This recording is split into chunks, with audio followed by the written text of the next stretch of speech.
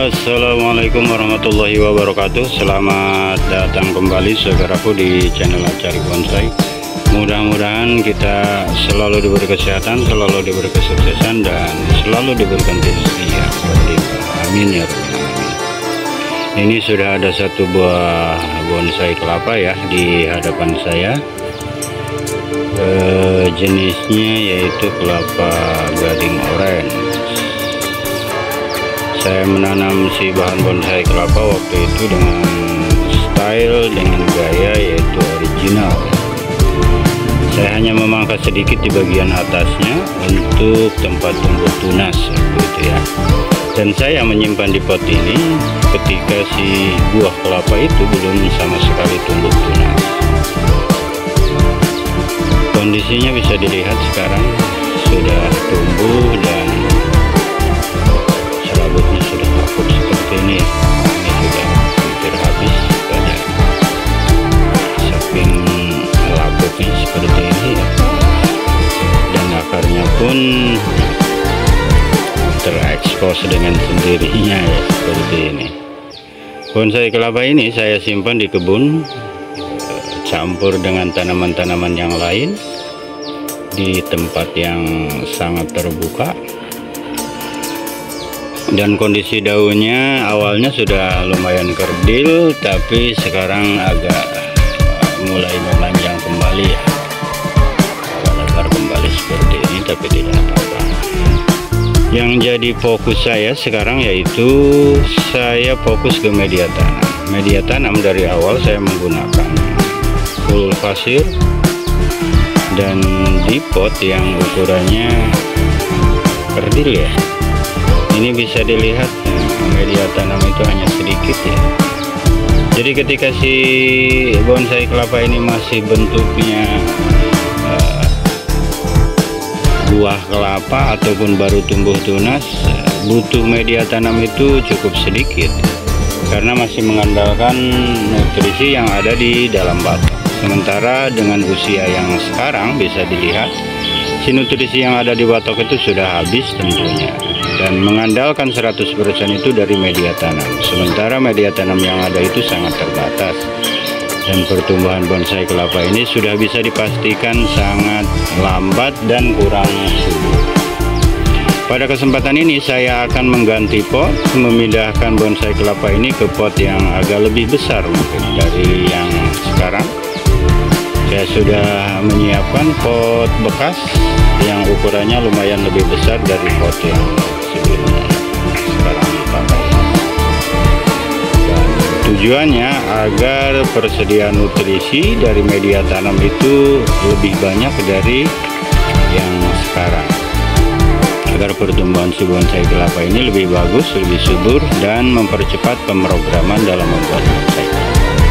Untuk ukuran bonggol ini sudah terbentuk walaupun masih pendek, masih sedikit ya. Nanti kita rapihkan sekalian, memindahkan ke pot yang lebih besar, dan kita akan merapihkan, membersihkannya ya. Oke saudaraku, silahkan disimak videonya sampai selesai bagaimana saya akan melakukan pemindahan bonsai kelapa ini ke pot yang lebih besar. Namun sebelumnya saya ingatkan kembali bagi saudaraku yang baru menemukan channel Cari Bonsai, saya mohon dukungannya dengan cara like, comment, share, dan subscribe. Dan jangan lupa aktifkan lonceng notifikasi. Selamat menyaksikan.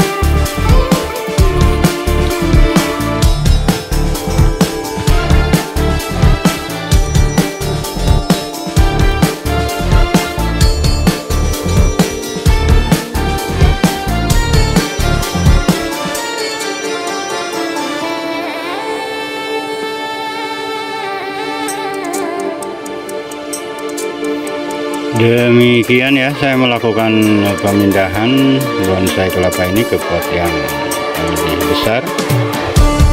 Ini saya ulangi lagi dengan tujuan yaitu untuk memperbanyak media tanam, dan tentunya harapannya yaitu kecukupan nutrisi untuk pertumbuhan bonsai kelapa ini ya, agar nutrisi itu tidak sedikit ya.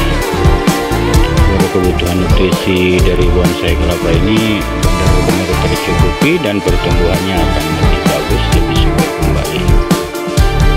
Dan untuk bagian akar serabut dan batok ini saya biarkan dulu. Saya menunggu proses adaptasi dari pergantian media tanam ini ya,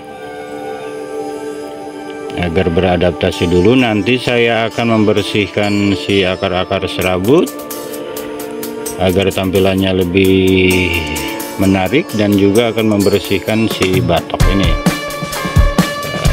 membersihkan dan mengamplas batok ini, dan akan dilakukan pewarnaan atau pengecatan pada bagian batok.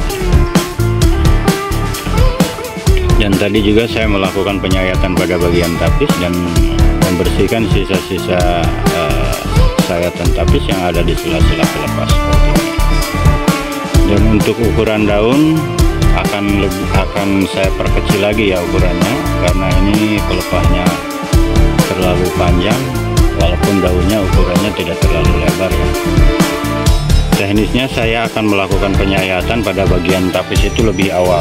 Nah seperti ini yang tadi saya lakukan, ini saya melakukan penyayatan pada bagian tapis itu lebih awal, dan otomatis si tunas ini akan mekar dan ukuran daunnya akan lebih kecil dari yang sebelumnya ini.